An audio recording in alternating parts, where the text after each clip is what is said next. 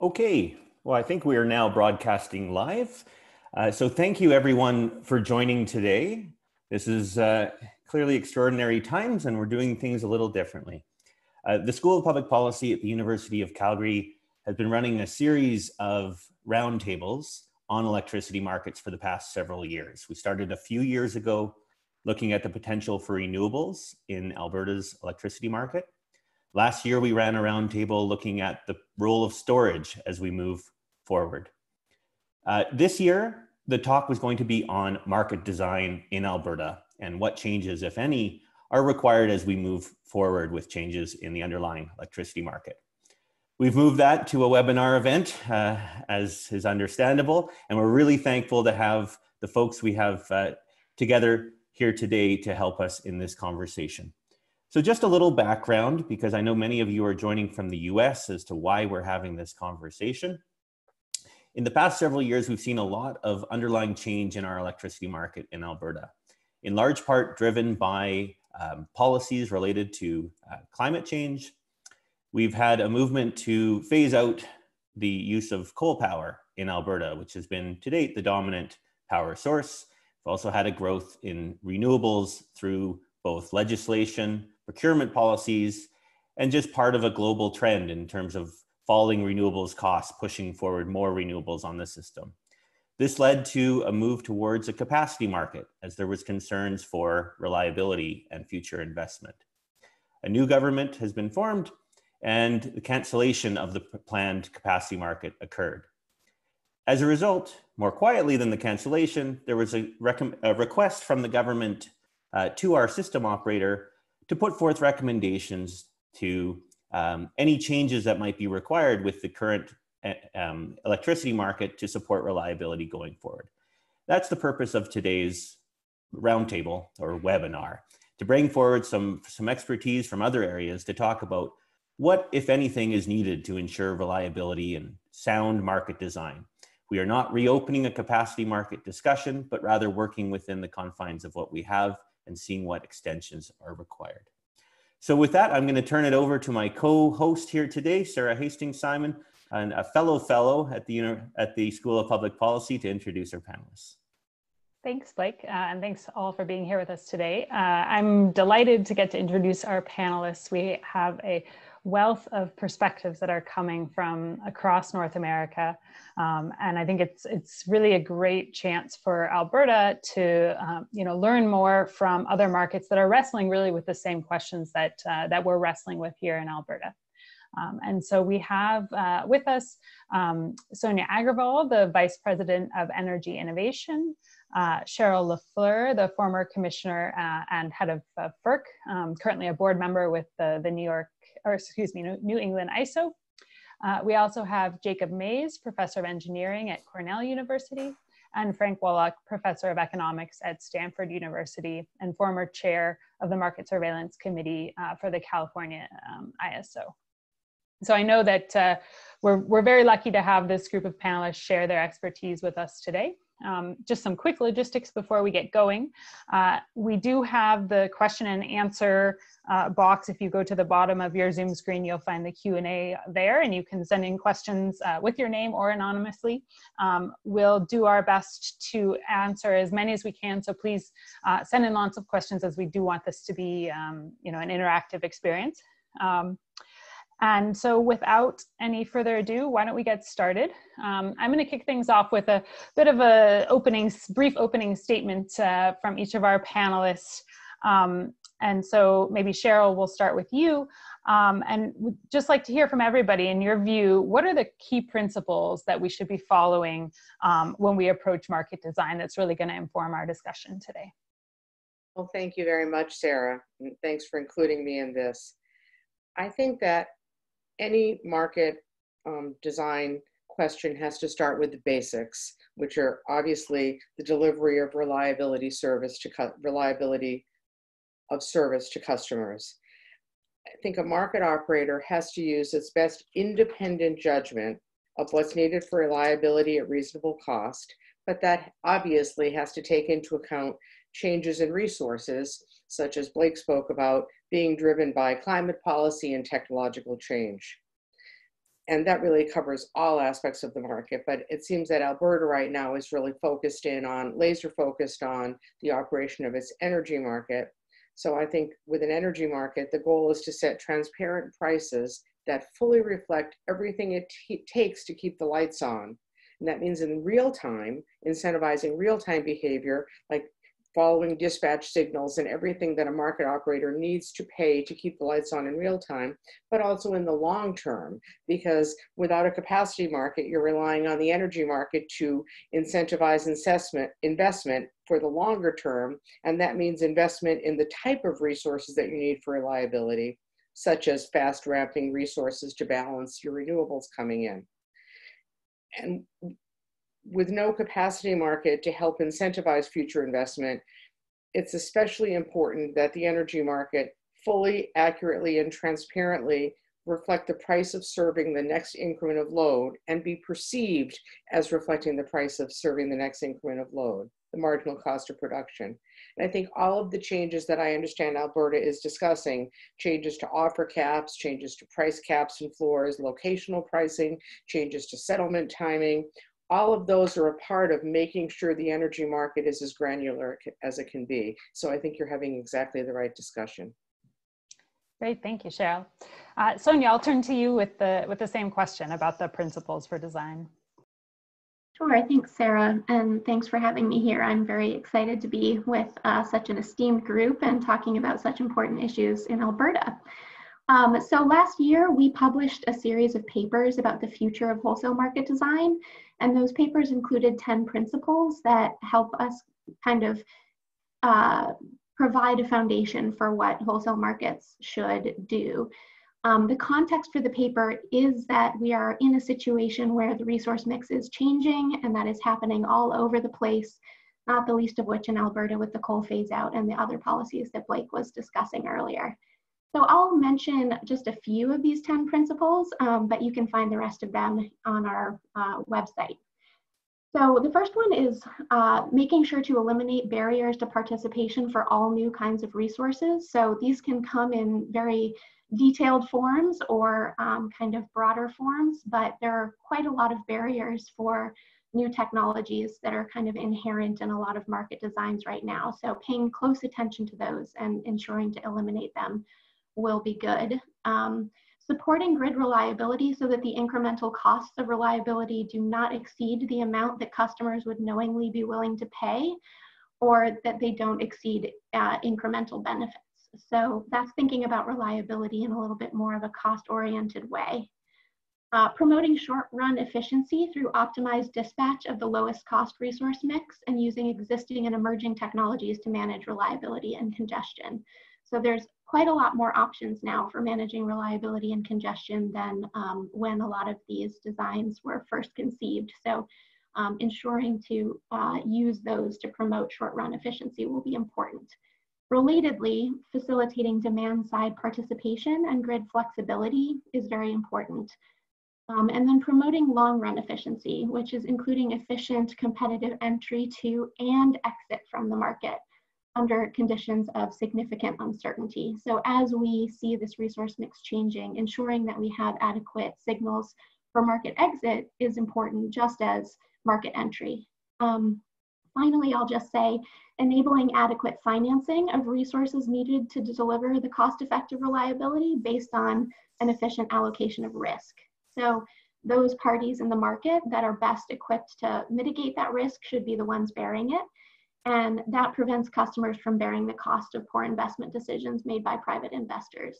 So there's a few other principles that we also talk about, but I thought I would just start there. Great, thanks, Sonia. Jacob, I'll turn it over to you. Thanks, Sarah, and thanks for everyone for joining in. I'm going to echo a lot of what Cheryl and Sonia said, in that to me, the basic principle of market design is we want to promote efficiency, both in terms of short-run commitment and dispatch of resources, and then long-run investment decisions.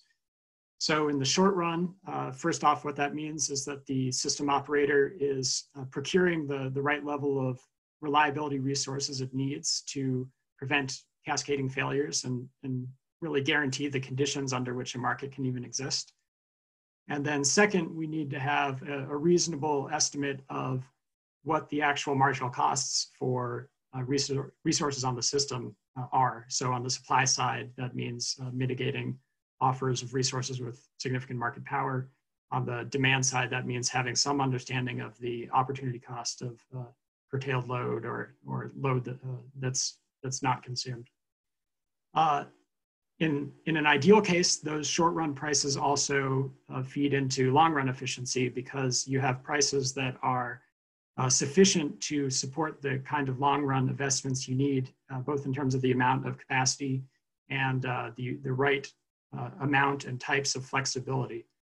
In practice, a lot of jurisdictions have had trouble maintaining support for scarcity prices that are high enough and volatile enough to do both of those things. And so if you fail to accomplish that, you need to develop reasonable proxies in the form of resource adequacy requirements for the types of capacity and flexibility resources that you need to have on the system. And that has been a difficult challenge in a lot of markets. Two other aspects of efficiency that I wanted to touch on. One is echoing Sonia's point. Part of efficiency is efficient risk allocation. And so what we've seen, especially in ERCOT, is you have extreme volatility in prices entails a need to manage that volatility for market participants. Opinions differ on the degree to which that should be managed by the market operator, by regulators, or by market participants themselves. But that's clearly an important topic to manage. And then lastly, we can only really consider outcomes efficient if we have an incorporation of environmental externalities. And so I think in our context, we want to make sure that the market design is in harmony with public policy goals around the pricing of carbon or other pollutants. Great, thanks, Jacob. So I'll turn things over to Frank to wrap us up with the principles before we get into some more specific questions.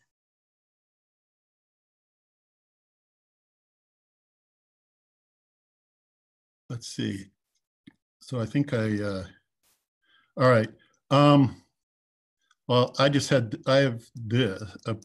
I can just give this, since it's better to look at this than me. So the big points that I wanted to talk about were four, which are essentially what I call the match between the market mechanism and actual system operation, managing system-wide and local market power, and what I'll call symmetric treatment of load and generation, and then finally a long-term resource adequacy mechanism. And for anyone interested, these are discussed in this paper. The basic idea of the match between the physical realities is the fact of is to run your market through the actual network that operates the system. This essentially means a locational marginal pricing market.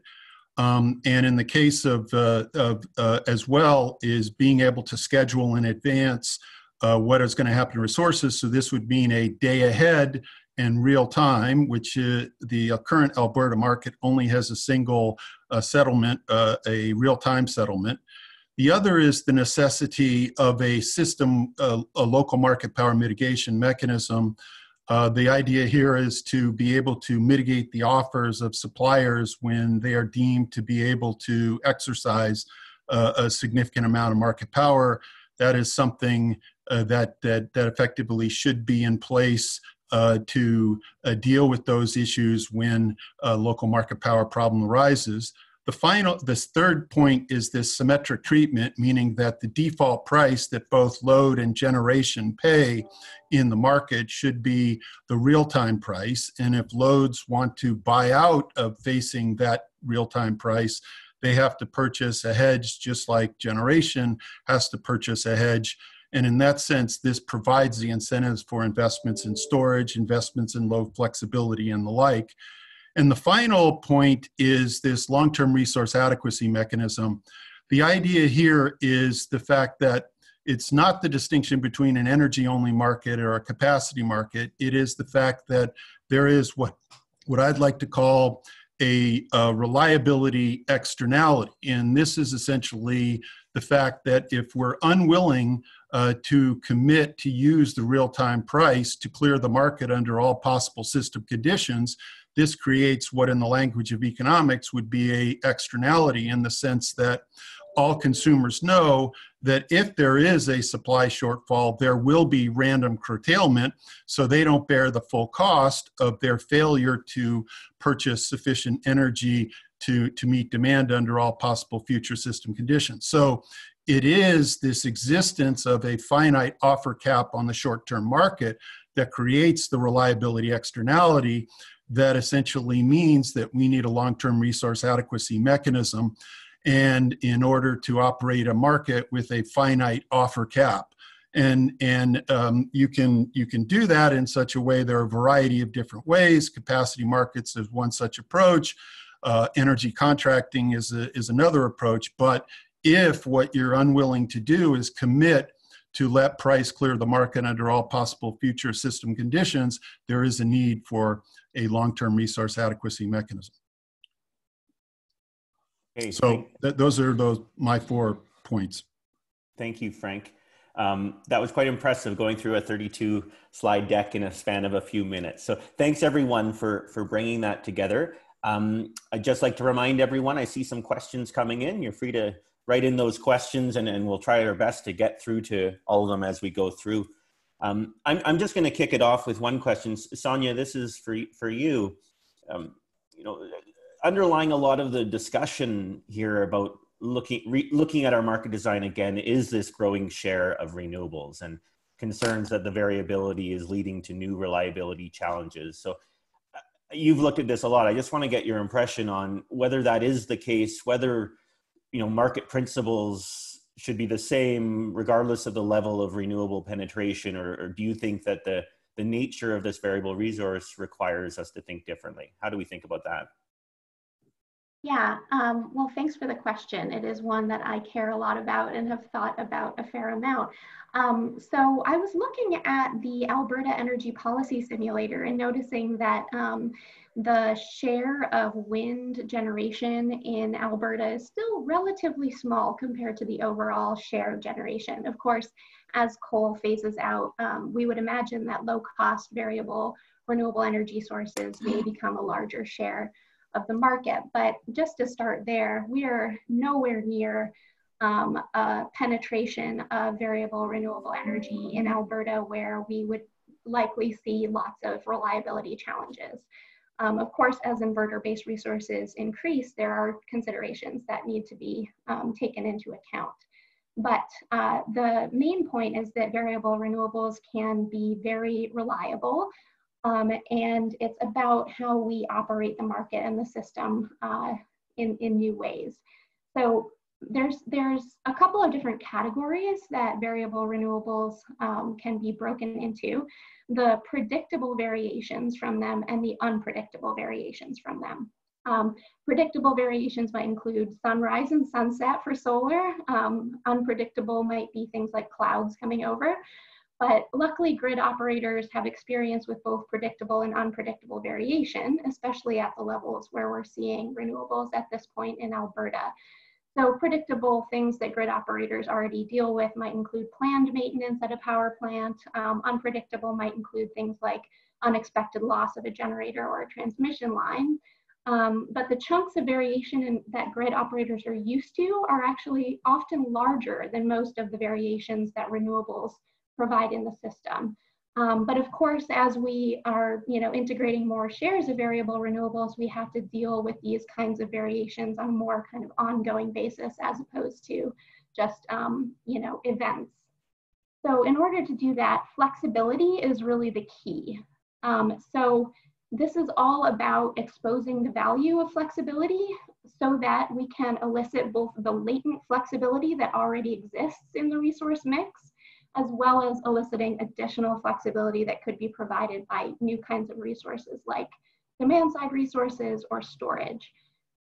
So eliciting this flexibility, there's lots of options to do that, and I think Alberta is considering quite a lot of those. So things are seeming to be moving in the right direction.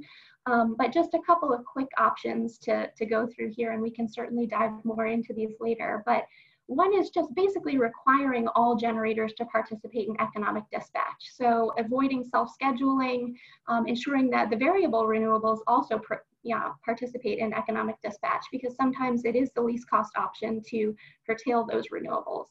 Allowing negative pricing. I think that Alberta has a $0 price floor, but negative pricing can enable operators to economically dispatch down plants that have varying negative supply offers.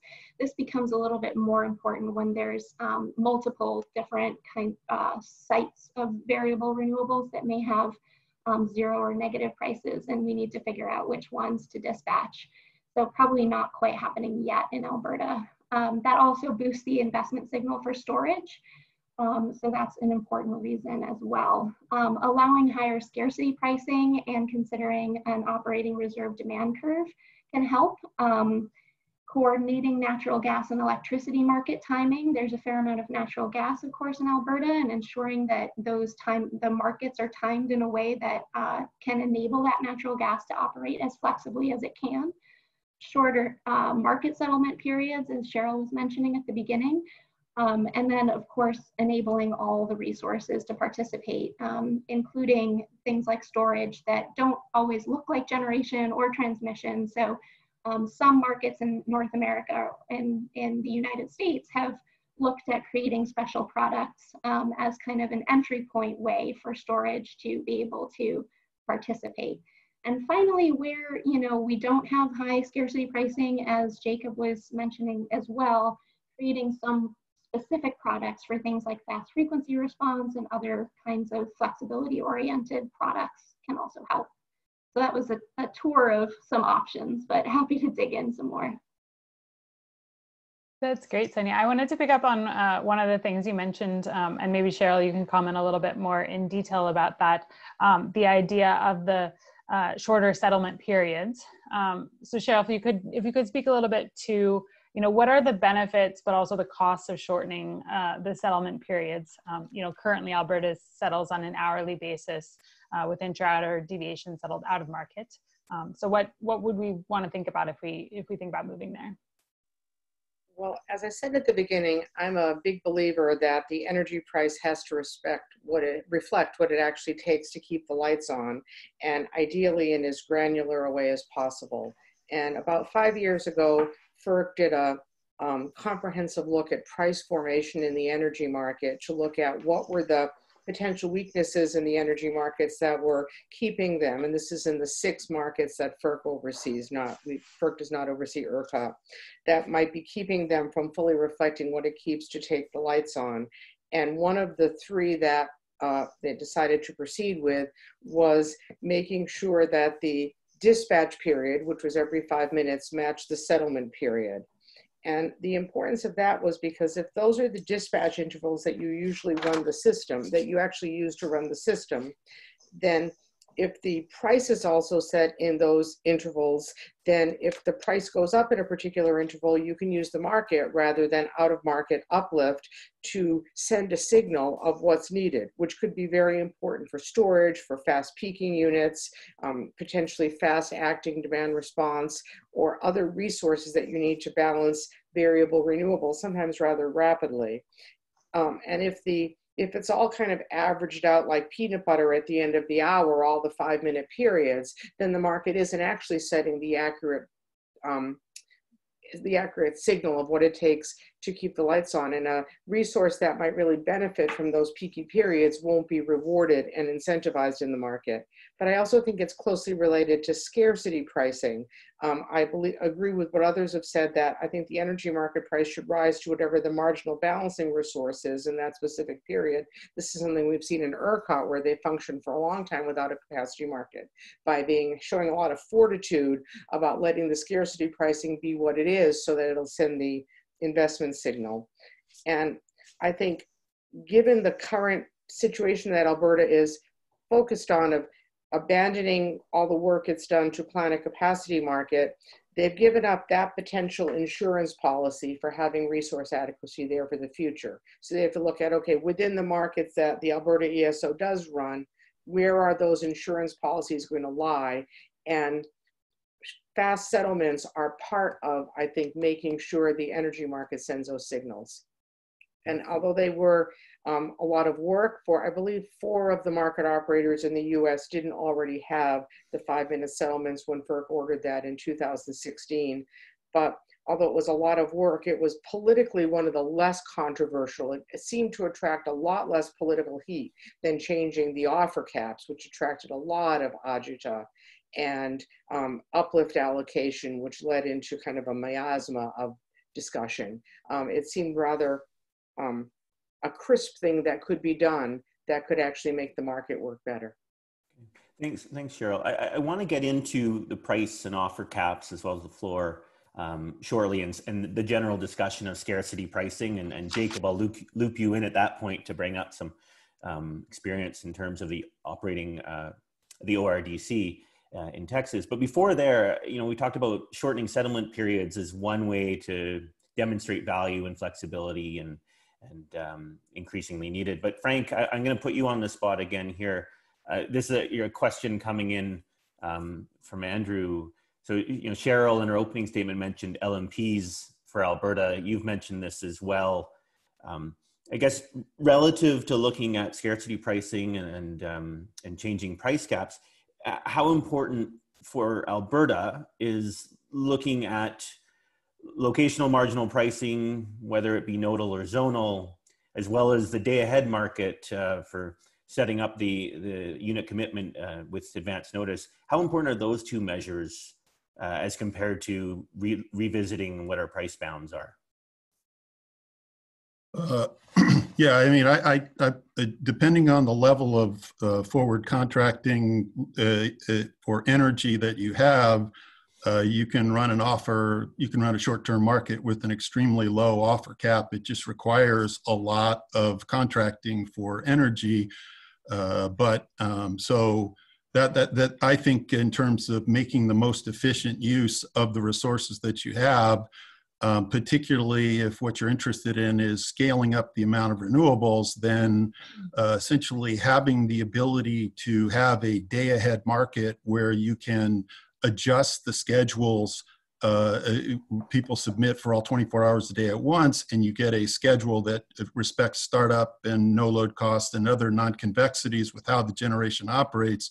All those things become much, much more important in a world in which you have a lot of intermittent renewables, which are essentially subjecting the dispatchable resources to a lot of uncertainty, so that the day-ahead market can allow those resources to plan for what's likely to occur in real time with respect to the intermittent renewables.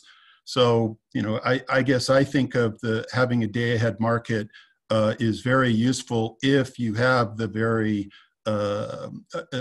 you have an interest in a lot of intermittent resources to give you that ability to be responsive. The other thing that it does is it gives you the ability to have demand participate on equal footing with supply in real time, largely because demand can buy energy in the day-ahead market that it does not consume in real time, and thereby sell it back at the real-time price and be able to benefit from the fact that it is reducing its consumption. If you have a single settlement system and you try to do demand response, you're typically going to have to come up with some way to set a baseline relative to which you'd like people to reduce, which has a whole host of problems that you get into. Whereas if you have 2 settlement day ahead real time, then demand can do the same thing that supply can do in the sense of schedule day ahead, not consume or consume more,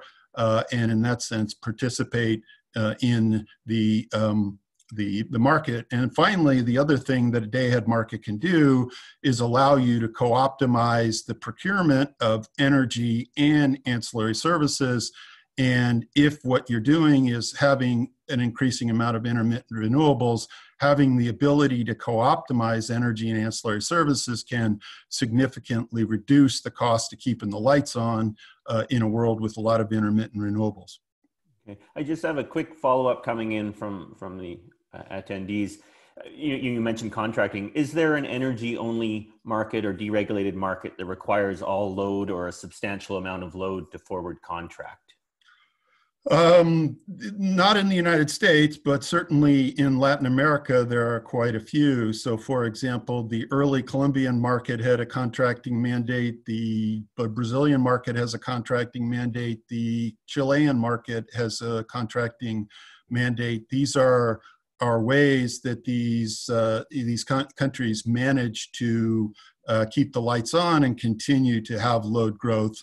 It's a way to essentially ensure, an alternative way, I'd argue, to ensure long-term resource adequacy. If you have forward contracts far enough out into the future for a significant amount of energy, then there is the revenue stream, there is the obligation of generators to be there.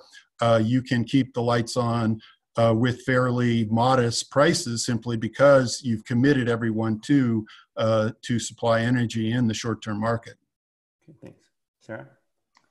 So we also have a question coming in about Texas, which is often a favored comparison with Alberta.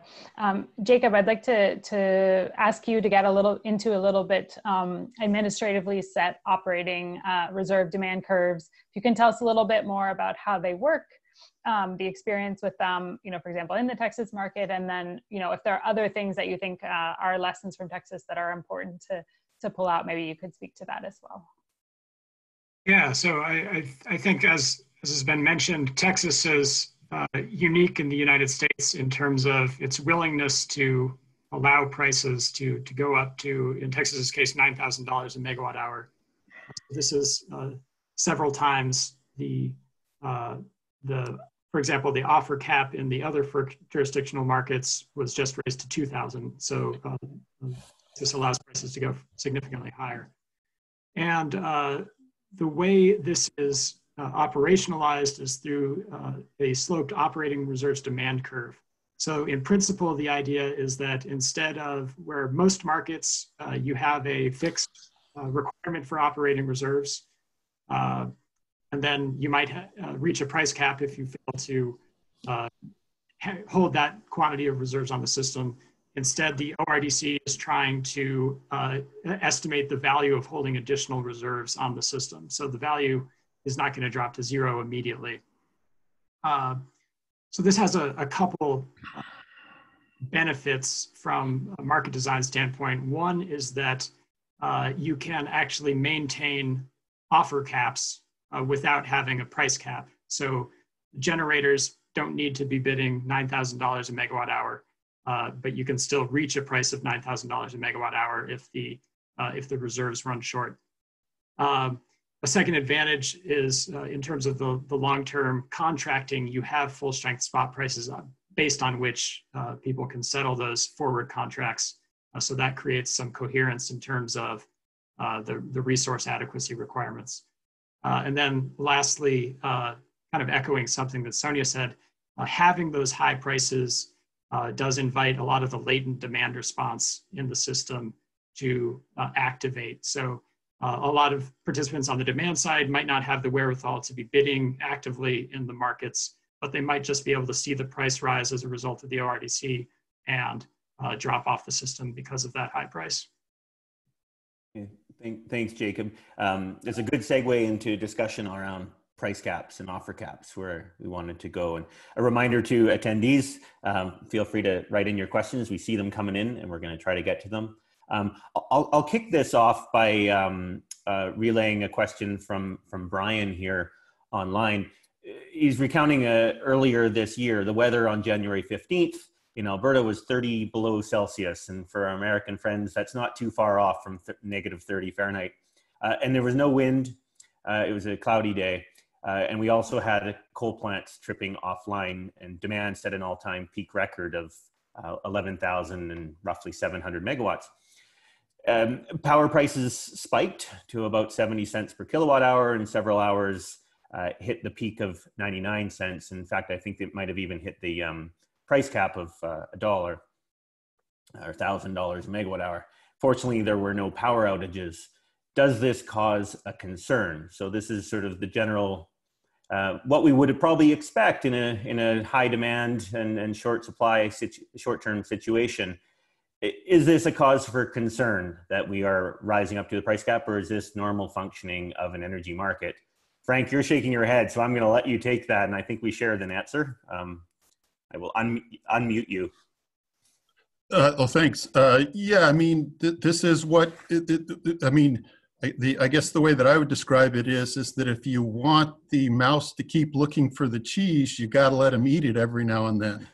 And, you know, so the idea is that, yes, it does need to hit the offer cap every now and then, or load can curtail. This is fairly, to take another example of a similar market in Australia, they, I think, have the world record offer cap of about 14,000 Australian dollars, and a few half hours every year or every few years, it hits that offer cap, and that's what gives everyone the incentive to, in that market, hedge, and it also gives a strong incentive for the generators to be online when that offer cap gets hit. So that is, you know, that is precisely, you know, what we would expect to happen. The problem is if it happens extremely frequently, that's the problem, but not that it happens. It should happen with sufficient frequency to make the sorts of things that we'd like to see happen. Yeah, there's a great question coming in from the audience. I'm going to put this here right now. Isn't there a bit of a catch-22 between raising the price cap or introducing an ORDC to try to get demand response when these high prices will lead to loads forward hedging to avoid the risk, thereby reducing or eliminating demand response in real time? Oh, no. I mean, that's a great question and a great point. It's all about how much can I reduce with ease versus how much, you know, to give the example, if my demand is 100, I should probably hedge 95 of it if I only think that 5 is what I could reduce if asked to reduce. So I'd hedge that 95, and the 5 that I can reduce, I'd put that on the spot market and be prepared to reduce if the price goes sufficiently high. So that's precisely what we'd like people to do, is hedge up to what you know you need, and then leave open and what you think you can be flexible on. And that's how markets work, and that's what we would like to have happen. Yeah, no, it's a great, it is a great question. Sonia, I'm going to hit you in 1 second. The notion here is we could mandate forward contracting to get to some sufficient level and resolve the reliability externality that way, or by allowing prices to rise, you're going to naturally induce that. So it was a very good question. Sonia, you had something you wanted to say. I just wanted to come in and quickly address perhaps what might underlie that question too, around just consumer protections and sort of the cost of high scarcity pricing. Our team did an analysis a few years ago of ERCOT's higher scarcity pricing than in other markets in the US at least. So they have a cap of about $9,000 with an ORDC as well.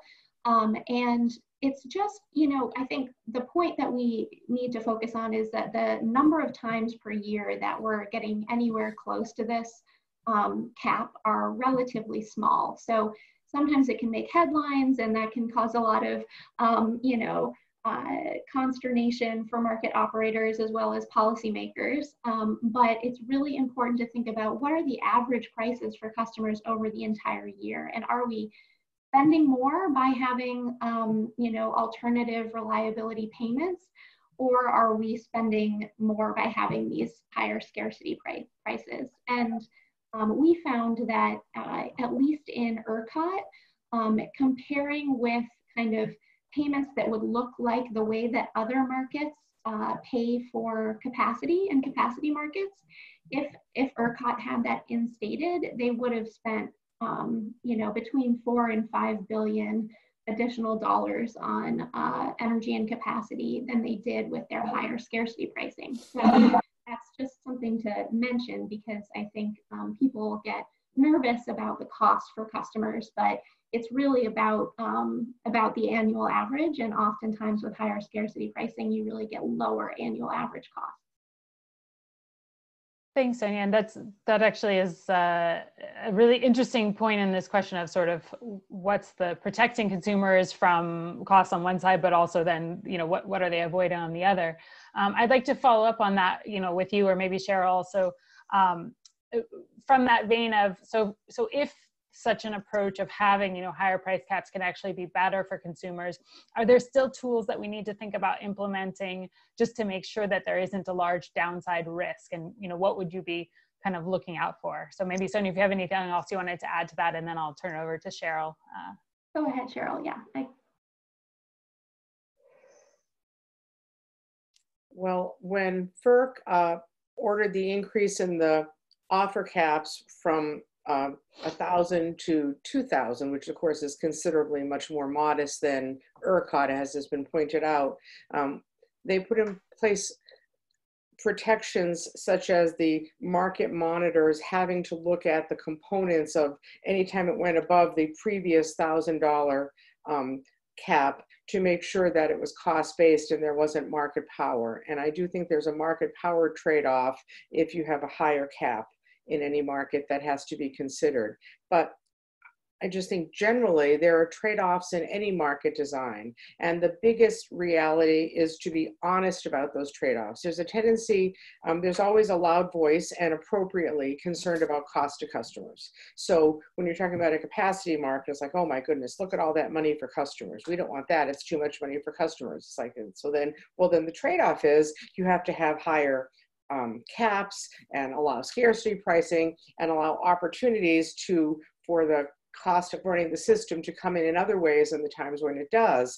And when you're saying no to one thing that might seem attractive, then you go to design those alternative mechanisms and you hear the same voices saying, oh my goodness, that's so expensive. We could never handle that. That's exposing customers too much. And the trade-off that you made is forgotten. And I think being realistic that there's no free lunch and one way or the other, there has to be an opportunity to recover the cost of keeping the system running in the future is just really important. Frank? Yeah, the big point I wanted to emphasize is that if there is adequate hedging by loads, then the fact that prices spike is really just money going back and forth between the generators that are short versus the generators that are long. And to the extent that people have purchased their power in advance, those prices will tend to be fairly reasonable. Not the lowest possible they can be, but certainly reasonable. Why? Well, if you're purchasing energy to be delivered 2 to 3 years in the future, you're allowing competition between existing resources and potential entrants. That is going to discipline the sorts of prices that you're going to get. And so the big issue is planning ahead in terms of this procurement, and that is that's what's going to essentially protect consumers if they are adequately hedged. Planning ahead and adequate hedging, and most of that price volatility will be going to the entities we'd like it to go to, which are the generators, to make sure to keep their units on during the periods we'd really like them to be there. This sort of speaks to some of the comments made by I think all of you at the outset about efficient allocation of risk and getting the portion of demand that can participate and respond active, and those that cannot protected. There's one question here, and Cheryl, you touched on potential market power in Alberta's smaller size. So the question is, are there special considerations or tack-on mechanisms prompted by Alberta's relatively small and relatively isolated electricity system or market? For context, for those who don't follow Alberta's market as much as we do, we peak at around 11,000, as you saw, average load around 8,000 or 9,000 megawatts, and we have an intertie capacity with our 2 neighboring provinces and Montana that sums up to, rounding about 1,000 megawatts or 10% of peak. So relatively isolated system and relatively concentrated in terms of generation ownership. So combined with Alberta's volatile economy, making demand growth uncertain, does it just mean a natural, unavoidable orientation towards smaller, less lumpy, but possibly more costly dollar per megawatt generating unit? So that's, I guess, a market structure question, but Moreover, do we have more concerns about market power in our smaller isolated market that requires us to think a little differently than maybe the US experience? Maybe I'll start and let people who are more familiar with Alberta chime in. I think any market has to be concerned about market power, and that's why independent market monitors exist. But I would think the relatively linear nature of the Alberta market, with like a lot of the fossil in one place and a lot of the wind in another place, might actually be an asset for detecting market power, because it's somewhat straightforward. It's not like there's going to be hidden congestion zones where somebody has power and is not perceived, that have to be very picked up by very subtle screens. It seems you should be able to keep an eye on those dual ends of the system, but I do think market power has to be a consideration in how the market is operated. Anybody else want to chime in on market power considerations specific to Alberta? Frank? Nope. Me, thank you. Oh, well, I would just say there certainly is a long history in the Alberta market with respect to this sort of issue of market power and how much is too much. And I guess the point that I would make is I do think it's quite important, as I mentioned in my opening statement, that there be an explicit market power mitigation mechanism in place, just simply because otherwise you're always in this world of, my market power is your superior business acumen, and we never really resolve it because fundamentally it is a sort of legal administrative determination as to whether someone is exercising market power. So if you have in place a market power mitigation mechanism that you have stakeholdered and done all the things necessary so people understand in a transparent manner when they will be mitigated for the things that they might do, I think that's the way to address the issue. I think it's worked pretty well in all the U.S. markets, in the sense that most of the market participants have pretty much reconciled themselves to, okay, if these system conditions arise, I can't exercise market power. I'm okay with that. I'll optimize against what that mechanism is, and I'll be fine. Sara, do you want to? Yeah, so I wanted to turn things over. We had another question that came in that I think is an interesting sort of general question on market design as we look at a very high renewable energy future. So Jacob, I was hoping you could start us off there. So the question is if you have 100% renewable energy, the short run marginal cost of an additional megawatt hour is always zero. And this type of market produces no revenue for producers. What should replace this paradigm in such a system? So I think that, the question of sort of, as we look to really shifting, and it looks like Frank also has some ideas here. So a good question for us to come into, and I'll let Jacob, you start off. Sure. So I think that to start, I would say that if you look at the models of even entirely decarbonized systems, it's very rare that you see literally 100% renewables. So typically there's some thermal systems still on the system, potentially with carbon capture. So it's not all zero marginal cost resources. But the other thing is that if you think literally about running a system with 100% renewable, variable renewable, with zero marginal cost, inevitably you'd need to have some demand side participation and some storage in those markets. And so you'll get the price being set by the marginal value to load that's on the system, or the marginal value or the opportunity cost for storage resources that are on the system. So you'll get high prices set by that side of the market. And then as a backstop, you can also think about the procurement of ancillary services, which will entirely change in a system like that, where you need to have reserves that are related to the probability of running out of weather-dependent resources and running into a scarcity situation.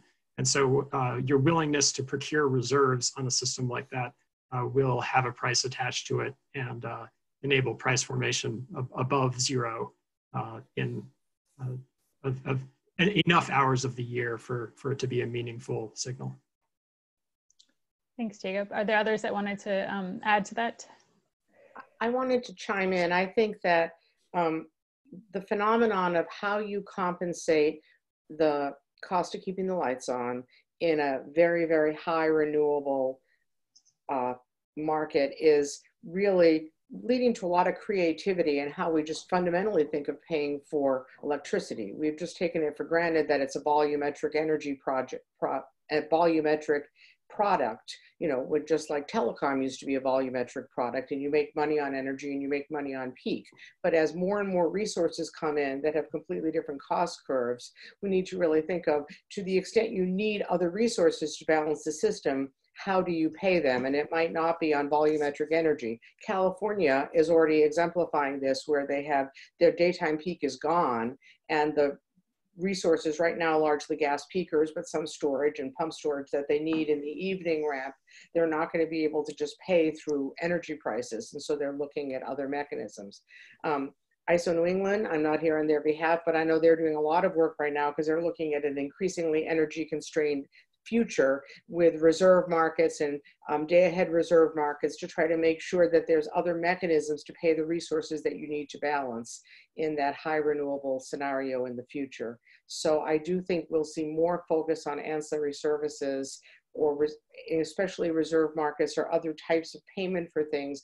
Payment, we've seen ramping markets in California and the mid-continent ISO, other types of payments that we didn't need before when we had mostly fuel-based resources whose costs really were volumetrically proportional, and so the energy prices on volume were quite fine. I'm going to ask a follow-up. Oh, Frank, you can jump in first. I only wanted to emphasize that this zero marginal cost resource world is nothing new. There are many hydro systems around the world that have positive prices virtually all hours of the year for precisely the reasons that Jacob mentioned, which is, you know, you've got storage and you've got a finite amount of energy behind that dam that has an opportunity cost. You're going to offer in at a price that reflects that opportunity cost, and storage is going to take place, and so prices are going to fluctuate within the realm that's determined by these dynamic considerations. And in a world with intermittent renewables, it's exactly the same thing. It's just that on a shorter time horizon, whereas in the case of the hydro resource, it's a seasonal issue, but in the case of intermittent wind and solar, it's going to be a daily per maybe shorter horizon situation. And so, yeah, you may occasionally see some very low prices, but you'll also see some very high prices to get people to essentially store. So it's not, I don't think, any real fundamental difference. Although it is true that there will be the need to develop, as is the case in California, some more ancillary services to deal with the fast ramps, but that's, again, anticipated and fits right into the existing ancillary services market.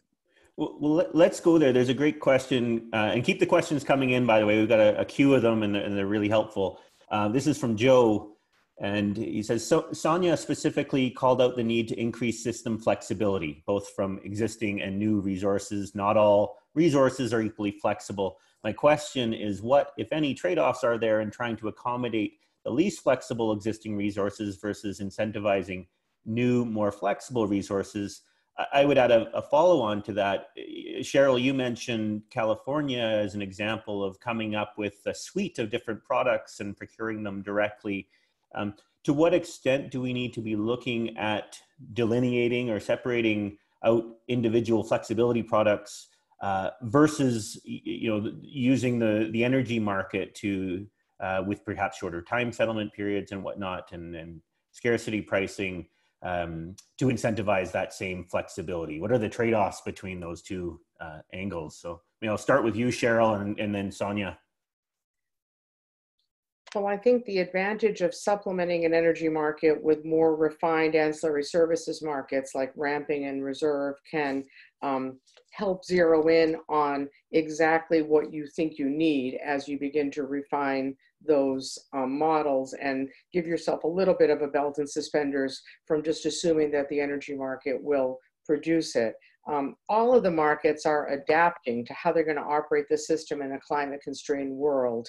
And I think there's a little bit gets into politics, but there's a issue with, there's a perception that rather than just paying everything as vanilla energy, there might be a need to compensate attributes like fast ramping that resources have, but there's going to be winners and losers in that system. And what we've seen certainly in the US markets is that resources are vehemently arguing for compensation of attributes that they might offer. The most prominent being the Department of Energy proposal in the US to pay extra money to anyone that had 90 days of coal on site because they had that offered a attribute. It wasn't necessarily the attribute that FERC found the system was calling for at that point. So I think there's going to be a need to really be grounded in what reliability and customers need in the cacophony of voices to pay different attributes. But I personally believe supplementing with refining ancillary services is a good idea in the future. Okay. Sonia, did you want to comment on this market for flexibility? Sure, yeah. So I think it's a really interesting question because I think I really see them as two ends of a spectrum of how to deal with this changing world. So one end is really work on the energy market design and really ensure that, you know, the scarcity prices are allowed to get high enough, and you know, all resources really don't face barriers to entry to the market. And I think that you will find that flexibility is elicited in that situation. Of course, it also includes, you know, Joe was talking about the inflexible resources and how to integrate those or how to sort of manage the system around those. Well, if the prices vary enough, I think they will at least be economically incented to operate as flexibly as they can, as well as, you know, eliciting additional resources to come in.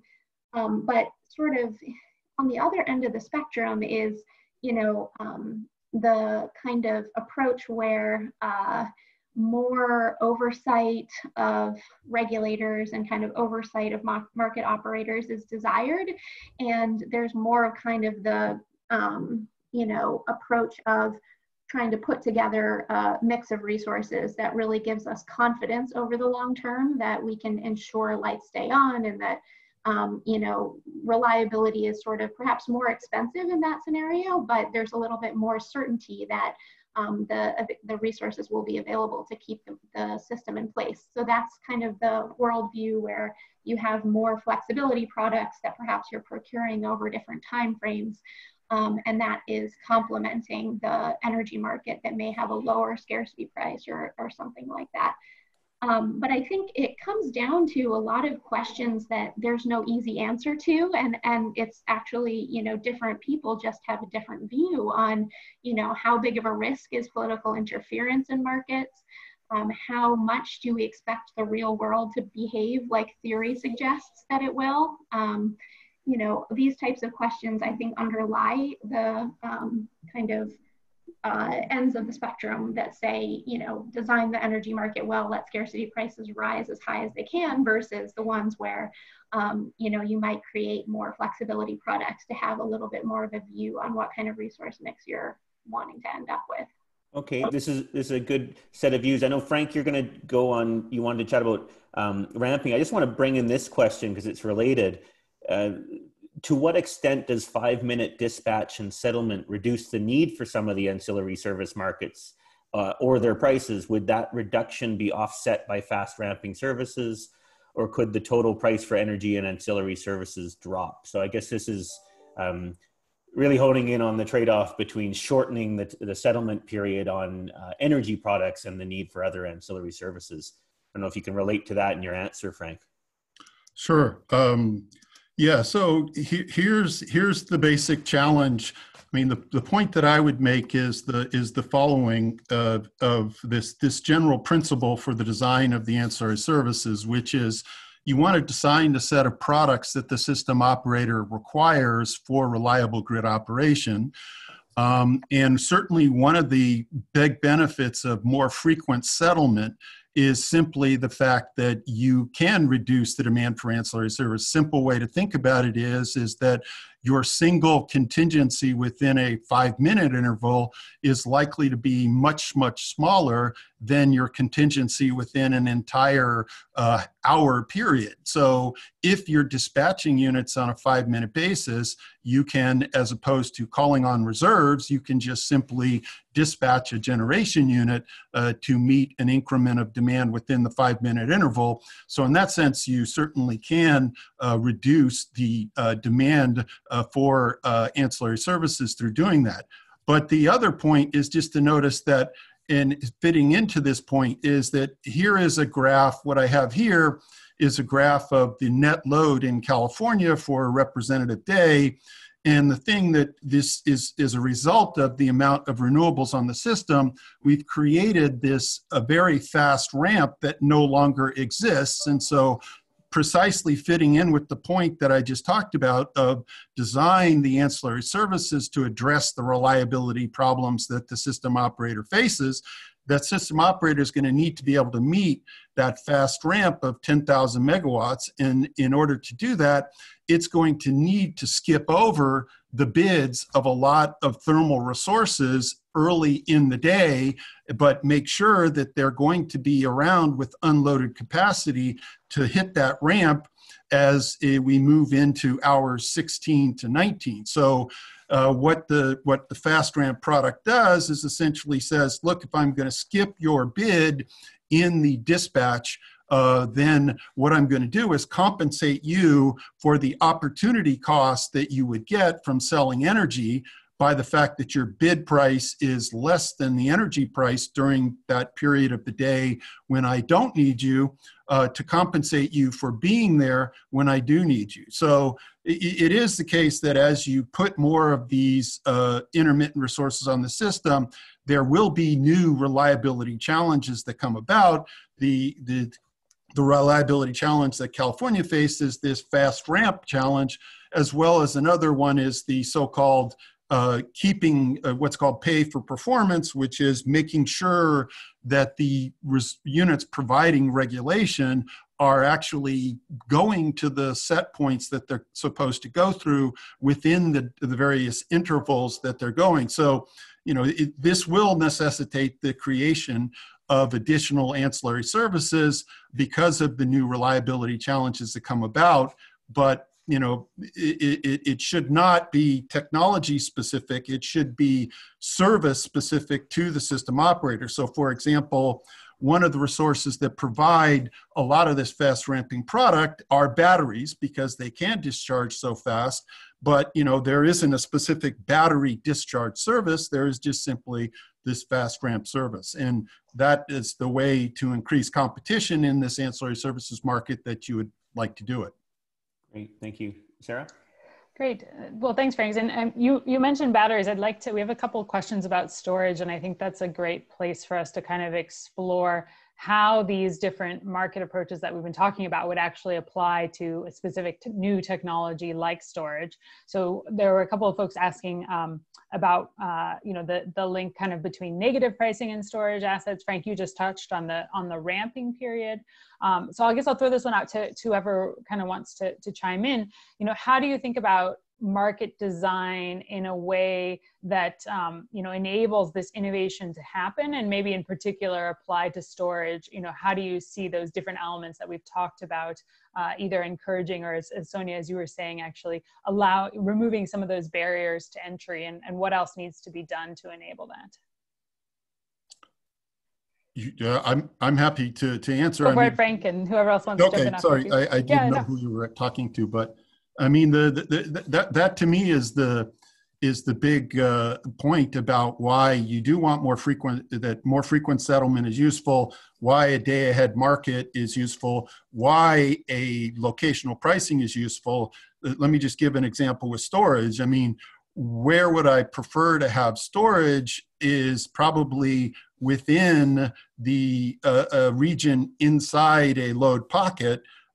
If what I'm doing is pricing energy locationally, that storage will be benefiting from the fact that it is seeing a higher price in the periods in which there's congestion, and perhaps the same price in periods when they're not. It will be rewarded for its location because of locational pricing. So I think that the fact that we price both temporally and spatially is going to be beneficial to storage, to load participation. That's also where the two settlement system comes in to bring in the ability of load to participate in the same way as generation in providing negawatts, so to speak, of demand reductions, which is the same thing as supply increases in real time, and profiting the same way a generator would profit from supplying additional energy.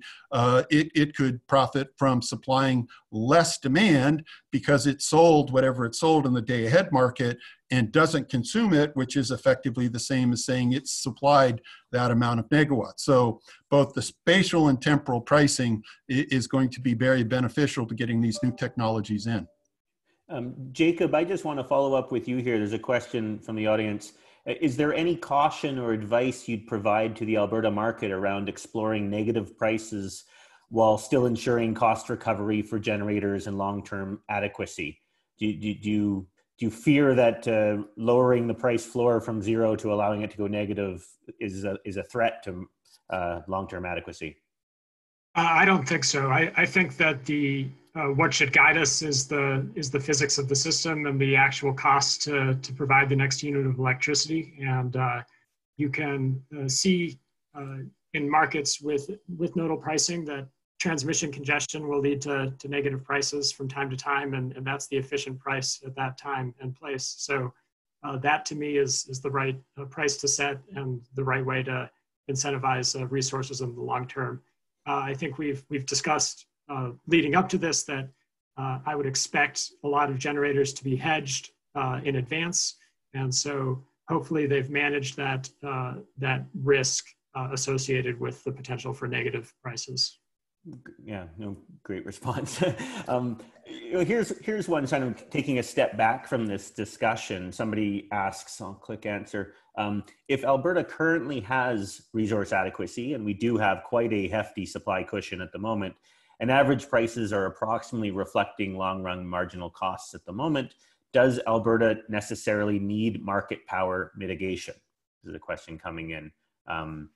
Who would like to take that one? Jacob. Well, so I think that it's a surprise to have average prices that are high enough to sustain adequate capacity and a price cap of $1,000. And I think this is connected to the lack of mitigation of offers in the real-time markets in Alberta. So to me, I think the big risk there is if you permit generators to be offering at significantly above their actual costs, you could be sacrificing short-term efficiency and actually be running the system less efficiently than you could be otherwise. So I think there is still an argument to be made for market power mitigation in that setting, just in the sense that it offers you the ability to get a better sense of the true costs of running the system and operate it more efficiently. Sure. Frank, you raised your hand. Yeah, I was just going to say it's not always going to be the case that you have adequate supply, and what you're putting in place is a mechanism to deal with all possible sets of circumstances. And so what you really want to do is make the call as to say, this is, if you like, what is will lead to mitigation, and it will lead to mitigation regardless of the supply-demand balance. And a simple way to see it is even if you have a lot of capacity in a system, if a lot of that capacity is owned by a few firms, even if you have excess capacity, you still have a market power problem. So what you're doing is making sure that under all possible circumstances, what you deem to be excessive amounts of market power can't be exercised. You're not saying you shouldn't be able to get scarcity, you shouldn't be able to get the other things that we would think could potentially happen, but it's just these are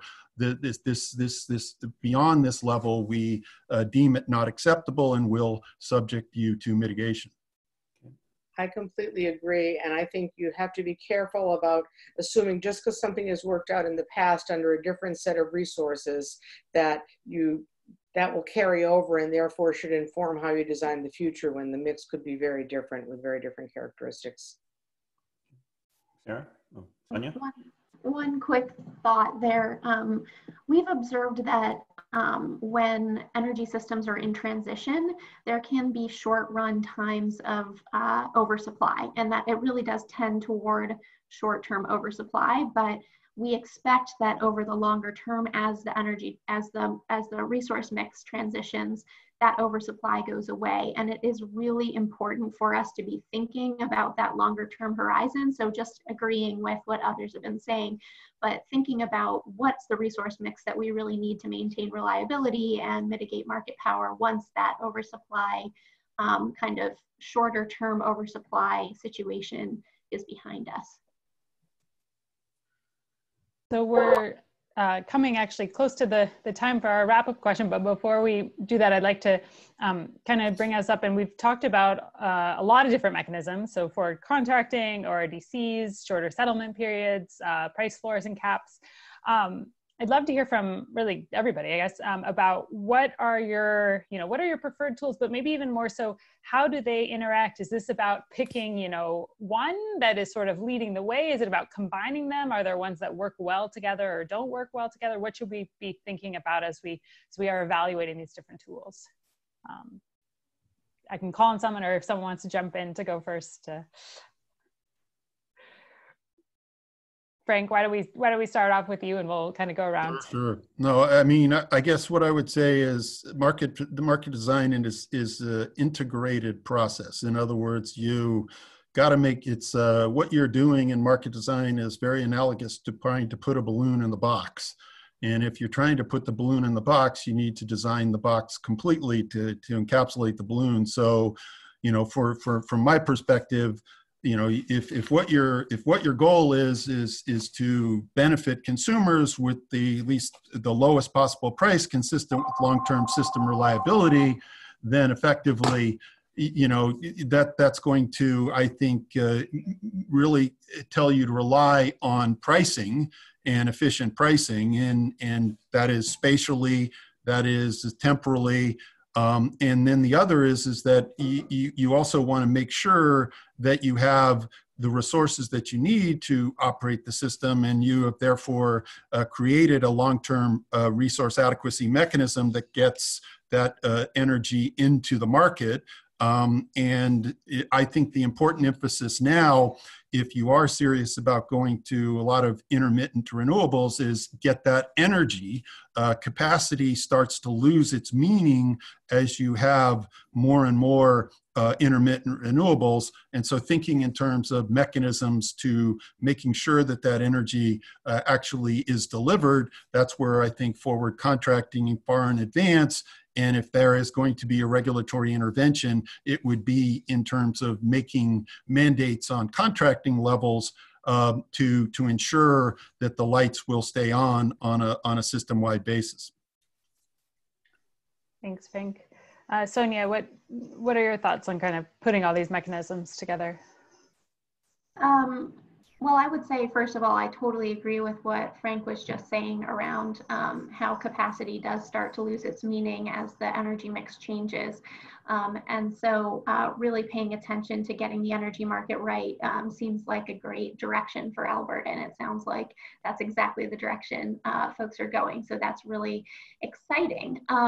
I also thought I would just mention that paying close attention to the resource adequacy construct that is kind of underlying some of these planning-oriented conversations is really important as the energy mix changes too, because of exactly that point that Frank was mentioning, that capacity just is not always an adequate way of thinking about resource adequacy as more variable renewables come online and flexibility is more required. So paying close attention to the resource adequacy definitions and kind of thinking about that will really help with reliability in the medium and long term, I think.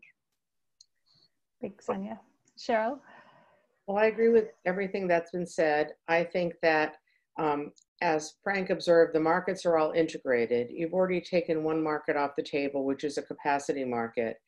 And looking forward, every other tool has to be considered because of the amount of change you're going through. But, you know, like they say, why did you rob banks? Because that's where the money is. Most of the money is in the energy market right now. And I would say focus on getting that temporally, locationally, granularly right to the best of your ability, and then secondarily turn to refining ancillary services.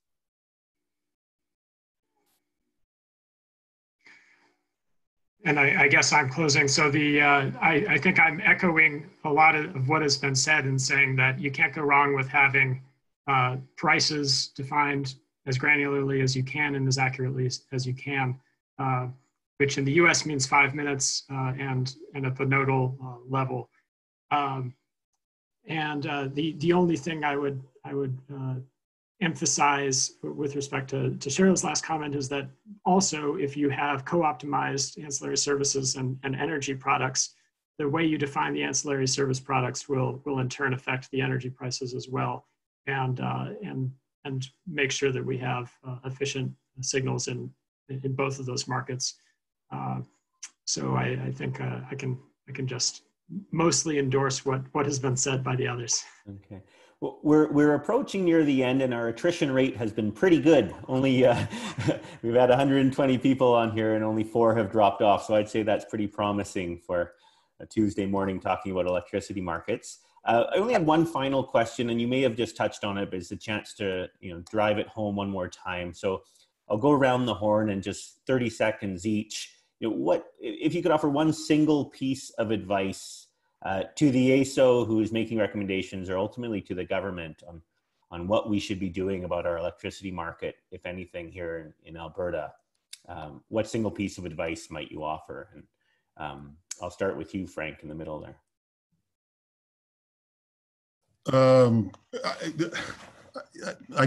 What single? I mean, yeah, it's hard. Again, I guess my point would be is, if you're going to have a finite offer cap, you do need a long-term resource adequacy mechanism.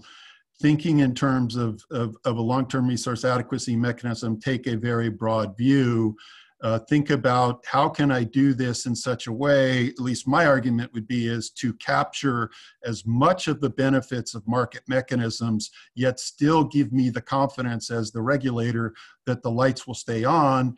Because one of the things I think is important to bear in mind is there is no one single entity in the wholesale market regime who can be blamed if the lights go out. Everyone has the ability to point the finger, whereas in the former vertically integrated regime, you just went to the vertically integrated utility, that was it. And so what that tells me is the regulator needs to recognize that difference and make sure that they have prepared adequately to ensure that the lights won't go out, and everyone is properly incented to ensure that that won't happen.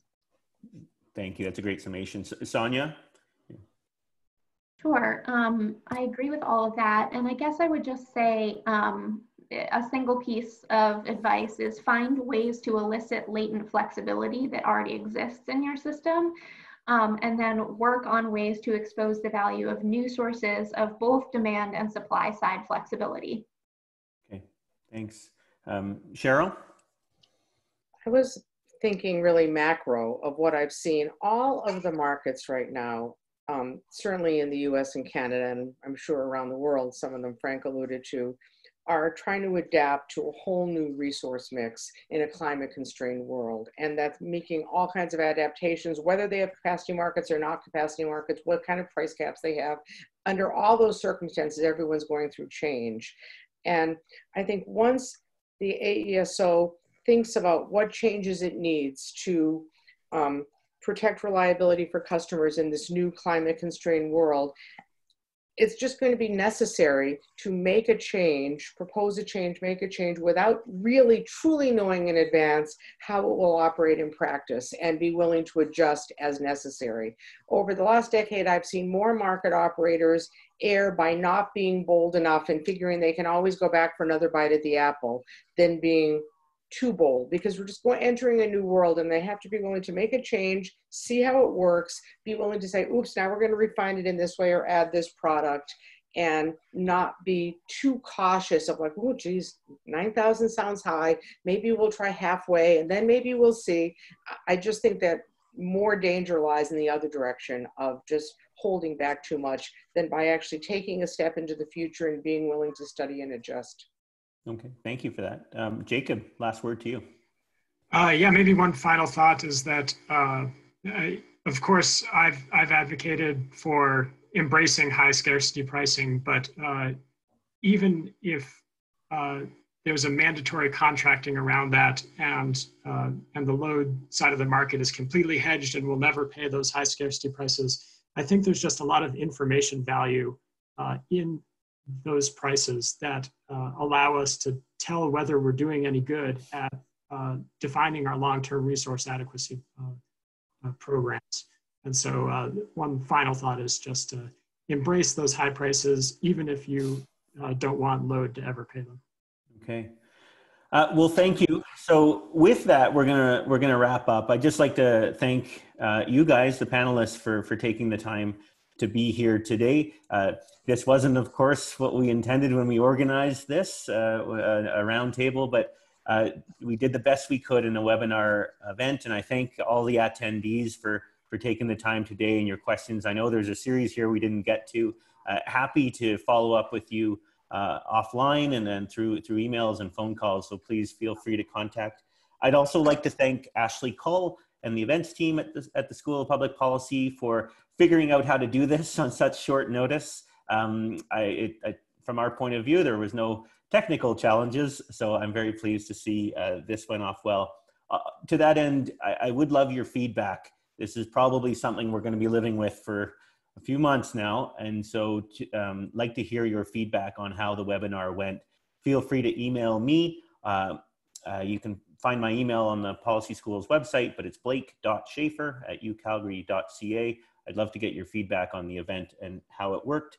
And finally, look out for a summary paper. Sara and I are going to be trying to summarize what we've heard here today and further thoughts and providing that to policymakers and industry alike. And I see someone has chatted my email on there, so thank you very much.